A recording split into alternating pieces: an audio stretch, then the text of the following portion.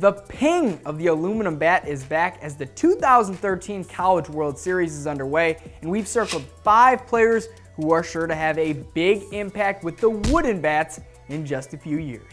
At number 5, UCLA Bruins shortstop Pat Valaika. Here's a junior with a ton of upside, and after winning the Defensive Player of the Year in the Pac-12 this year, expect Valaika to make some beautiful plays over at short.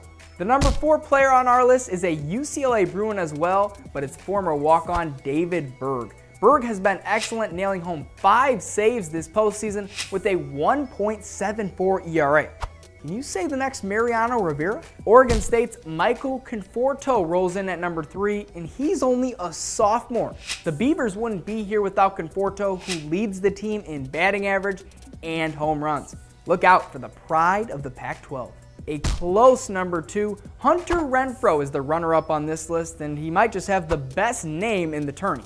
The Padres like Renfroe enough to draft him with the 13th overall pick in this year's draft, and who wouldn't? He smashed 14 home runs and 61 RBIs this year alone.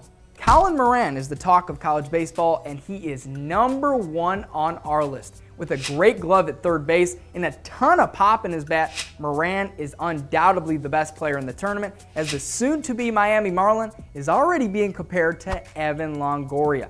Hey, college baseball is wacky, so throw us your bold prediction with the comment below or on Twitter with the hashtag RML.